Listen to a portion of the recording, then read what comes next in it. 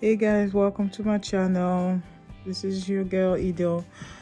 Well, I'm making this video tonight because something happened to me and I just wanted to share. I didn't want you to be a victim of this scam going on.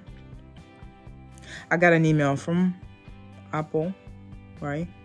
It says please verify your account. We've seen some recent activities on your account that are unusual, so we have locked your account. That's the email that I received. So I was like, oh my God, what's going on? So I opened up the email and then there was a link saying, well, click on this link to unlock your account. So I clicked on the link. The link took me to a page which was asking me for, basic information, your name, your date of birth, and your phone number. So I was like, okay, fine. I entered those information. As I was done with it, then I needed to click on the next button. When I click on the next button, that's when the surprise came. Because guess what? I was being asked to enter my home address as well as my social security number. So I got puzzled for a minute. I said, oh my God, what is going on? So I click on the previous button, and then I went back and changed my first name to Police.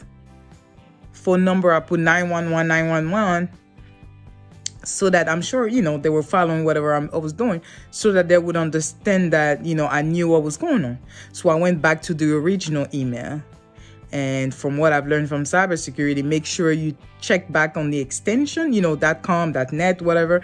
Double check to make sure of the source of the email. So when I checked back, it was some type of, I don't even know, like it was so weird. I could tell that this was not legit. So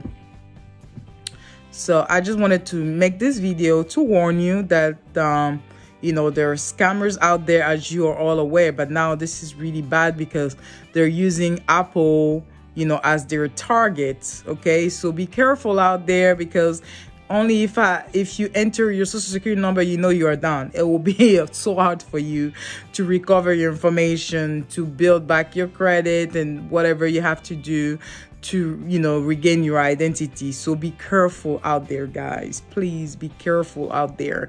If you see an email that really doesn't make sense, or you are unsure, I suggest that you call Apple directly. Call Apple support. I'm sure you'll find somebody that will let you know whether or not the email is legit. So I just wanted to warn you out there. Please be careful. All right. Love you guys. Again, welcome to my channel, and thank you for watching to this video. Thank you. Have a great night.